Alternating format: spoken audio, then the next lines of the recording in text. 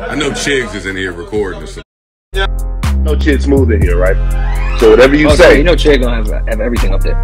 Whatever you say, Chid's gonna be on YouTube with it, man. Hey man, you hotels are way too disrespectful these days. Imagine this nightmare. You're at the club, you take down something nice, go back to your hotel room, get the real after party started, only to be kicked out of your hotel room shortly. Well, that nightmare was Lil TJay's reality this morning. Now, after Lil TJay made it rain in starlets, he took back a couple of the working women there, only to be kicked out of his hotel for blasting music. Here's what he said. In this bum-ass hotel, they just kicked me out. I do what I do.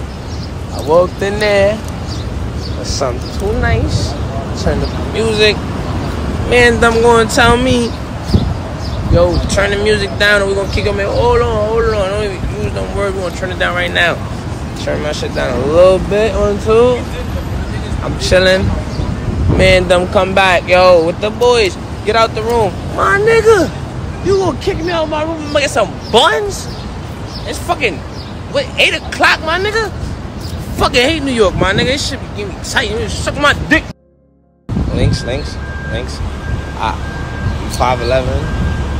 I have pets.